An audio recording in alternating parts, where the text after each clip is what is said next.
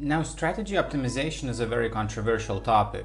Just talking about backtests or trading algorithms starts ticking people off left and right. But then you also mentioned that you optimize those algorithms? Oh boy, then just hold on to your hat. You will hear all sorts of things about how backtests and automated trading algorithms don't work. And if yours manages to make money, you're just getting lucky now. Regardless, I want to talk about strategy optimization. Explain to you why it works, how it's done, and what you should avoid when optimizing your strategy. Now, obviously, before we start, we need to establish what am I talking about when I say strategy optimization. I'm referring to actually finding optimal parameter values for certain variables in your strategy. For example, if you set your stop based on a value of an average true range, what multiple of the average true range do you use? Half ATR, single ATR, double ATR, or what period of said ATR gives the most optimal results? ATR 5, 12, 50? What combination of these values means the least fake stop outs? Which value yields the best trading performance? Remember, too narrow stops means too many fake stop outs, while too wide stops mean that you actually stay in the trade longer than necessary after the trade has already reversed. And this does not go only for stop sizes. Pretty much anything in your strategy that has a variable value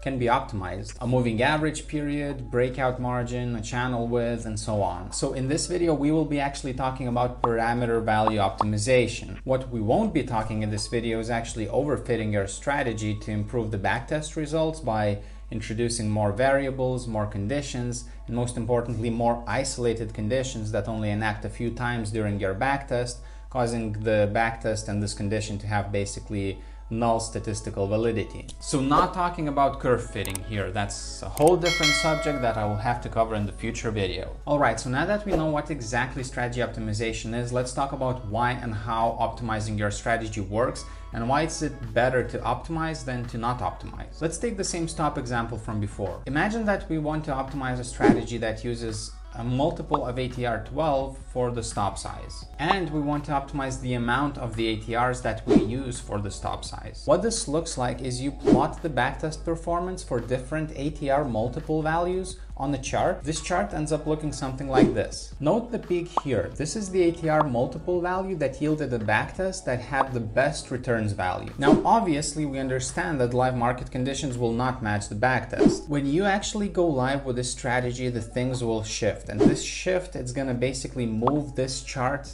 to left or right to a certain amount. So your optimal value in live market conditions will actually no longer be optimal. If you were to backtest these new market conditions again, you would actually find that the optimal value is something different. It's something close, but something different. But this performance will still be a lot better than shifting from a non-optimized value, which is somewhere lower than the peak. Imagine this is the value you started with without optimization. Clearly, when you go live, the results might shift for better or for worse, depending on which way the chart would move. And this is the optimal value. It will always yield worse results when you go live. But even in the best case scenario, the non-optimized shift will still yield worse results than the optimized value, even after the optimized value turns to worse when you go live. Alright, now that we have the idea of why it's worth optimizing, let's talk about the how. How is this optimization performed? Well, actually, it's pretty simple. Your strategy is backtested a number of times, each time changing the value of the parameter that you are optimizing.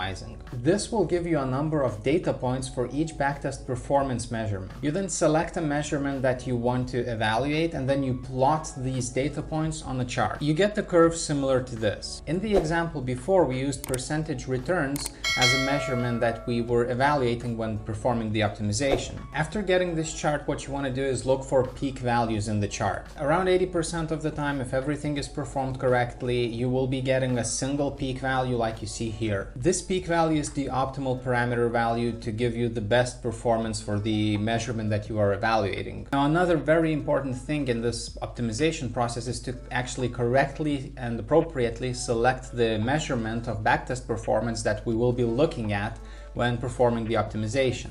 Imagine you're just looking at the percentage returns, and this value is the optimal value to give you the best overall percentage returns rate for the backtest. Well, what you don't know is actually that this value might increase your maximum drawdown a number of times compared to any other value on the chart. So a pro tip here would be to plot a value that actually accounts for both performance and drawdown. Something like a Sharpe ratio or an MAR ratio, something like that. or just a simple ratio of returns versus maximum drawdown. That would work as well. What I like to look at and what I actually have my software plot is MAR value, since that accounts for both performance and drawdown, and a percentage of winning versus losing trades. This way I can find the best performance value while still accounting for risk, and see if my dataset size does not suffer significantly to get these results. Also see if the ratio of winners versus losers did not change too drastically, telling me that the statistical validity of things does not vary too much when I'm changing the parameter values. And finally, some tips on what to avoid.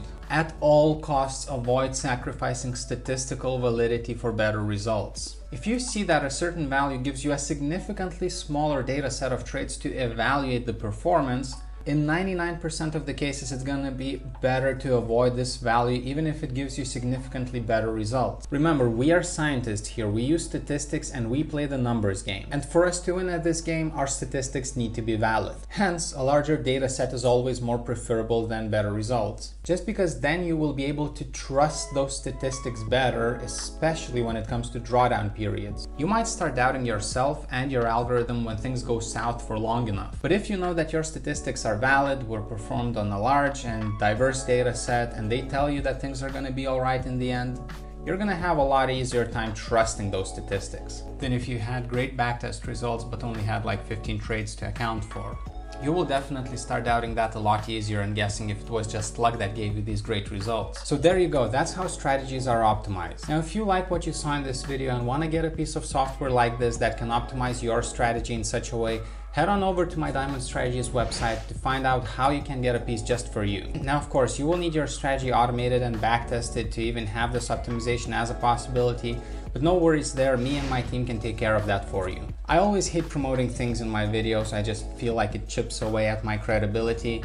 But this is not some sponsored deal that I'm promoting. This is something that I genuinely believe is the best thing you can do for your trading, and I just want to make it available for everyone. I feel like before today these possibilities were limited to a certain group of people, and I just want that to change. That's why I've worked for years to get this available for public, and that's why the prices are so acceptable to traders. For a price of what it would cost you to lose a couple of trades, you can get your strategy automated, tested, and optimized. In the long run, to me personally, it just seems so worth it.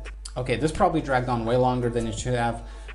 Thank you so much for watching. I sure hope that you learned something. As always, if you want to join the community of people who trade using signs, make sure to subscribe to the channel, and I hope to see you in my next video. Bye!